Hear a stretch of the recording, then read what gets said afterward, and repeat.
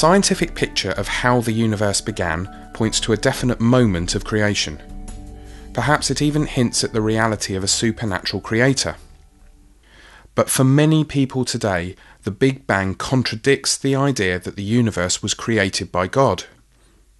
The contributors to these programs accept the scientific account of the Big Bang, and they believe that God created the universe.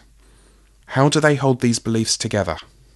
Well, there's always tensions, and there's always people exploiting those tensions to try and make money by selling books. I haven't really participated in that. Let me just say that I start assuming that my God made everything that I can see and study, and I assume that He made things in such a way that I can study things reliably. So I go into this expecting no contradiction. And so what I don't understand, I try and understand as best I can. So I've learned I'm perfectly capable of misunderstanding my faith, and I've learned I'm perfectly capable of misunderstanding my science. And where my faith and my science don't agree or appear not to agree, if that should happen, I try and figure out what mistake I'm making, and I do the best I can. I think that fits right in, actually, to a larger biblical worldview where the Bible doesn't teach us the scientific details. It tells us the why, that we have a great God who is creative, powerful, and wanted to provide a universe that not only glorifies God, but enables life to thrive, to eventually exist and thrive, and to know God personally, to respond to God. So we're certainly living that out now. It's been, 13.7 billion years of history, and we're just now getting the privilege of learning about some of that history through astronomy, geology, and the other sciences. I see a congruence there as long as we remember that science is limited to studying the physical realm, forces and matter and energy of nature, but can't really address some of these bigger questions like, why was there a Big Bang in the first place? Not in terms of the physical cause, but in terms of the sort of purposeful cause. I'm not sure what's the most awesome part, that it all could be in that small ball of energy, or that so much interesting material could unfold out of it. But I stand in awe of both of these aspects, and I would say that the fact that the universe could make itself in this way is an astonishing gifting to it by the Creator. Well, I actually find the current understanding of science to be something which is potentially quite reassuring from a Christian perspective. But it's also something which I think theology has had an interesting hand in the development of that area of science.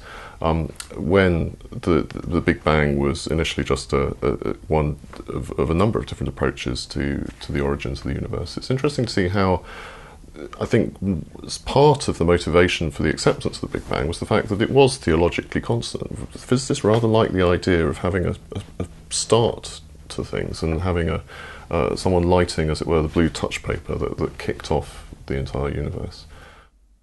I don't see any conflict. It rather tends to support faith. In other words, if we believe in causes, and if the universe of time stops, then it's very natural to have the idea of a cause. Something must have given rise to all of this. Let me tell you a little story. This was a few years ago. I was at a social gathering, and the host said to me, "Tell me," he said, "you're a physicist. What about the steady-state theory of the universe and the Big Bang? I've always liked the steady-state theory, but I gather we all believe in the Big Bang now. I don't like this," he said, because he wasn't a believer. "The trouble with the Big Bang theory is it'll have us all going back to church again." So that was his view, and he was in no way a believer.